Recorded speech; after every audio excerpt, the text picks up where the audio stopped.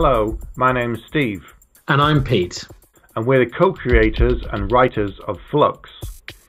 We've both self-published comics before, but this is our first crowdfunding campaign.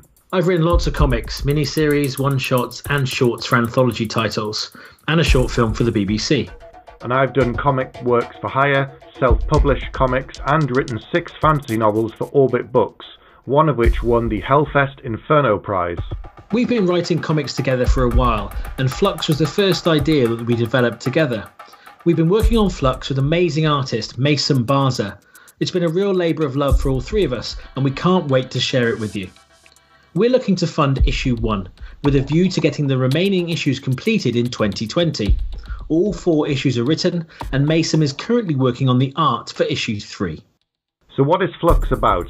It's a contemporary sci-fi thriller and police procedural involving time travel. In the world of Flux, time travel is real, but so is time terrorism, people changing the past to benefit them in the present. As a result of this, a new branch of government, Purity Control, created time bands, wearable technology that protects a person's timeline from interference. It's the law for everyone to wear a time band, from the moment they are born to the moment they die. So although the story is set in the present day, other technology is quite stunted and it's more like the 1980s. There's no internet and no social media. When something unexplainable happens, Detective Sarah Ramirez will stop at nothing to uncover the truth. Because our book is a mystery, we can't say too much without giving the game away, but we're really proud of Flux, and other comic creators have enjoyed the first issue.